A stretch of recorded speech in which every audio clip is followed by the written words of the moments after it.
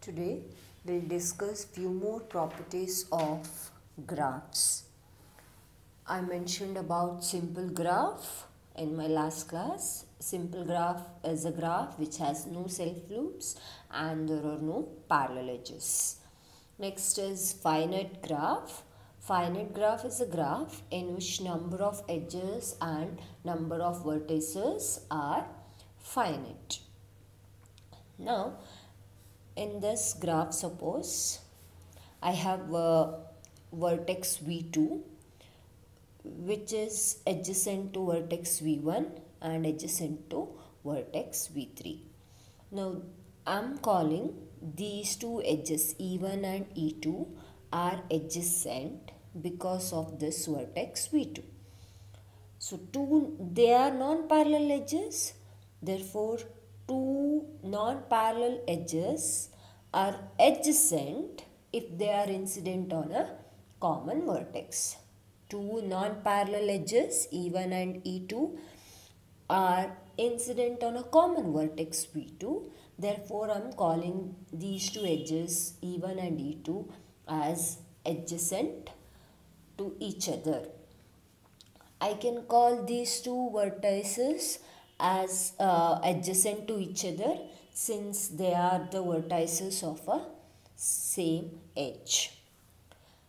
Next, if I take any vertex Vi and an edge Ej, if this vertex Vi is a end vertex of some edge Ej, then we call them Vi and Ej, we call these two as incident to each other.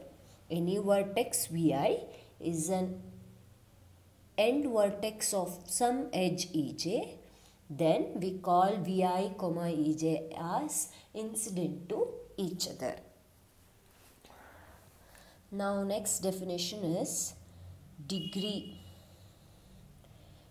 of a vertex and degree of a graph. In this graph, if I consider, I can look at this vertex V1. I can say there is only one edge connected to this vertex. For vertex V2, there are two edges. For the vertex V3, there is only one edge. The degree of a vertex means the number of incidents on the vertex with self loop counted twice. Means, suppose I have graph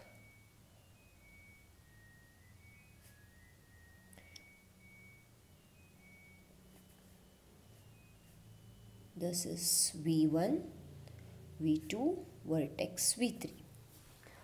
Now here I want to have degree of V1.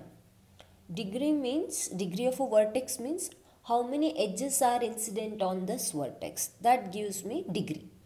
For this vertex, number of edges incident on this vertex is 1. So degree of V1 is 1.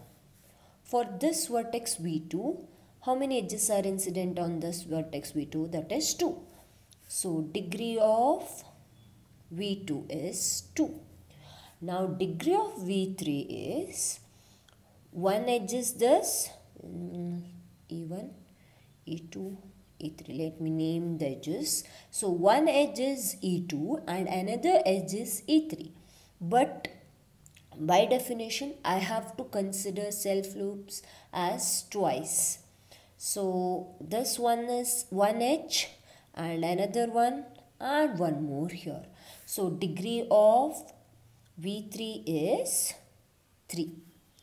So degree of a graph is number of incidents on a vertex, on a particular vertex with self loops counted twice. Then we can say the degree of the vertex.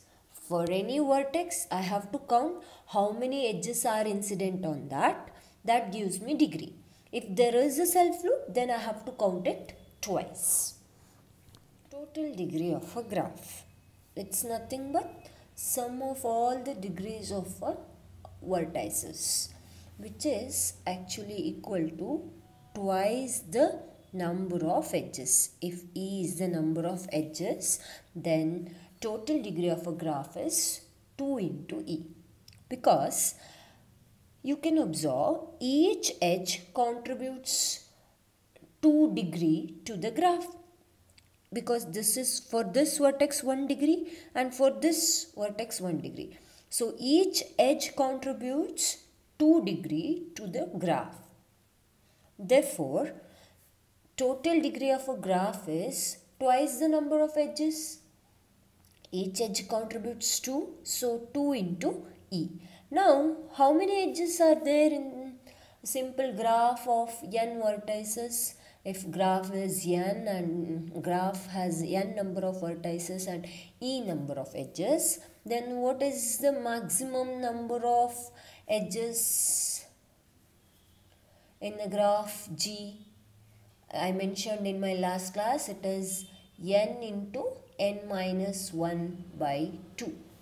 So total degree of a graph is 2 into E, that is 2 into n minus 1 into n by 2. So which is nothing but n into n minus 1. So for total degree of a graph is nothing but n into n minus 1. Next is the theorem which states that number of vertices of odd degree in a graph is always an even number. See, in a graph there are the vertices which has degree odd degree. There are the vertices are of even degree. Now the theorem states that the number of vertices having odd degree is an even number.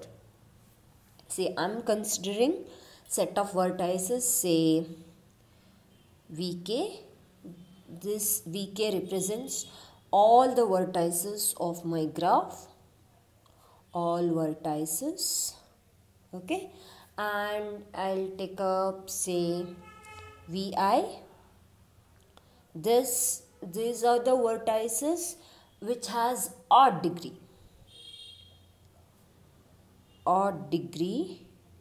vertices, and say Vj, these are all the vertices which has even degree.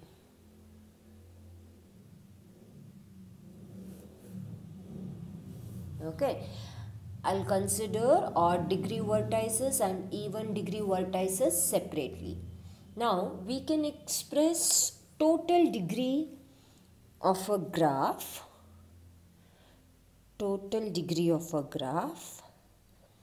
as sum of sum of these two, that means sum of odd degree vertices plus sum of even degree vertices. So total degree of a graph, total degree of a graph, I'll write it like this: summation d of Vk means sum of the degrees of all the vertices. That means a total degree of a graph, which is nothing but sum of the degrees of odd degree vertices plus sum of the degrees of even degree vertices. Okay. Now I know total degree of a graph is nothing but 2 into E. Total degree of a graph is nothing but 2 into E, because each edge contributes degree 2 to the graph. So left hand side is 2E. Okay. Now, and this is sum of all the degrees of the vertices which has an even degree. Therefore, this is 2E. This is sum into d of Vi plus this is degrees, sum of the degrees of even degree vertices, which is an even number, because each degree is an even number.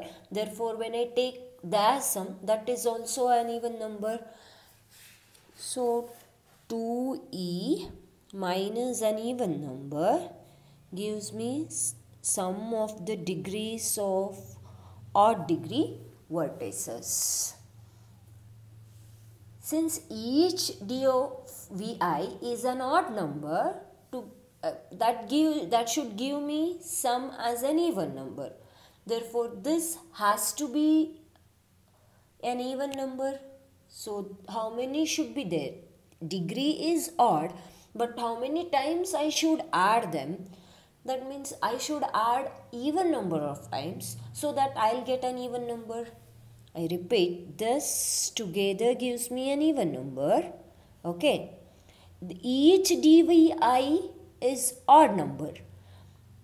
So, their sum giving me an even number.